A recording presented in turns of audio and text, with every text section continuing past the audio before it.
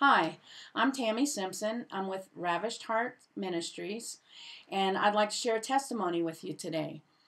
My hope for you is that God would touch you in a way that He touched me through this dream that I had. In this dream, I had gone to the backyard to bring the garbage can up to the sidewalk so it could be picked up.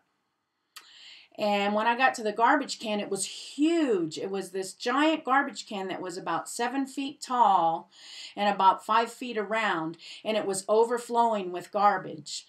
And I thought to myself, oh my goodness, I can't push this thing. It's too big. But I just kept pushing and pushing, and finally I was able to move it.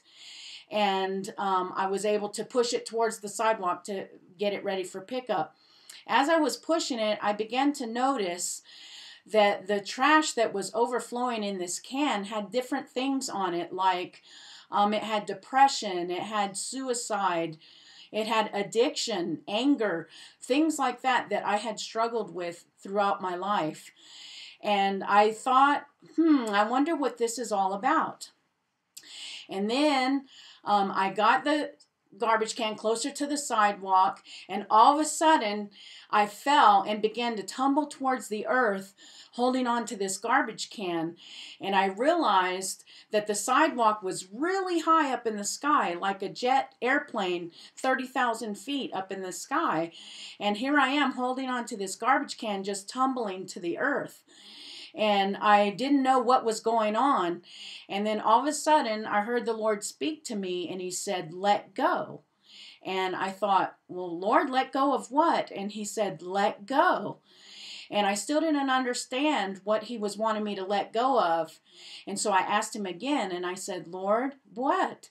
And He said, let go of the garbage. And I thought, oh, yeah, I'm falling to the earth. I need to let go of this garbage can.